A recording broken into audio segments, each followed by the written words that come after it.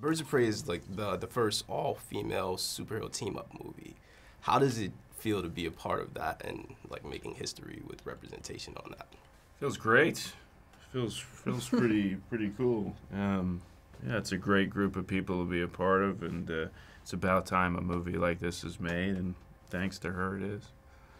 Yeah, I mean, it's so cool for this to be my first big feature film, and for some other actors it's not their normal that women are full on behind this and producing and working in the cast, and the fact that for me it is my first, and how this is such a big movie is crazy.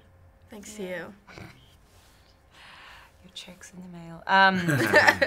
No, it's incredible, and yeah, like you said, I mean, it's crazy to me that this hasn't happened already.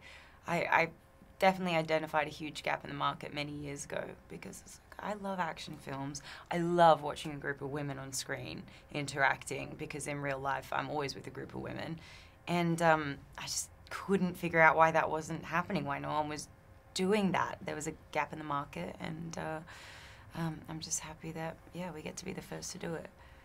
You've been Harley Quinn since probably 2016, I think. Mm-hmm. And this is your second go-round with the character. 2015, actually. 2015. Yeah.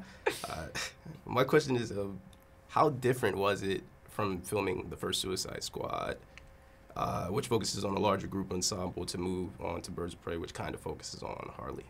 Yeah, she's definitely like your way into the story and your narrator, and kind of guides you through the story while simultaneously being the catalyst of chaos that ensues all these crazy drama. It's fascinating to see what different filmmakers make of the character, and I think it's kind of indicative of how how the comics can be read, where one author gives you one version and backstory of a character, and then you pick up a different comic, and it might be the New 52 or whatever, and it's different. The character looks a little different. They're still them in their essence, but they might have a different backstory, a different group of people that they're on a mission with, whatever. And I kind of like that the DC, universe on screen is like that, where you can see Todd Phillips' version of Gotham, or Chris Nolan's version of Gotham, or Kathy Ann's version of Gotham. And it's been interesting to see what David Ayer gravitated towards with Harley, what Kathy's gravitated towards with Harley, and what James Gunn is now gravitating towards with Harley. And it's always coming back to the source material. The comics are the common denominator, of course.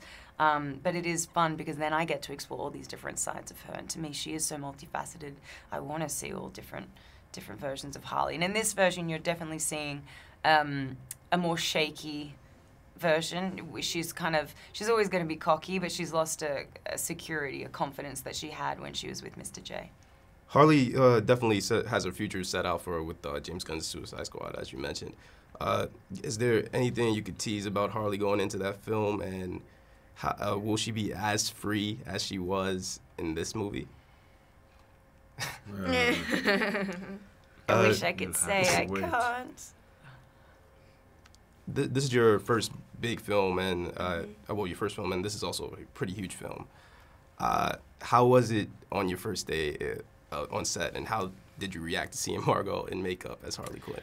Well, I was with this lovely lady, and it was so cute. We gave each other like cute little hats, coincidentally.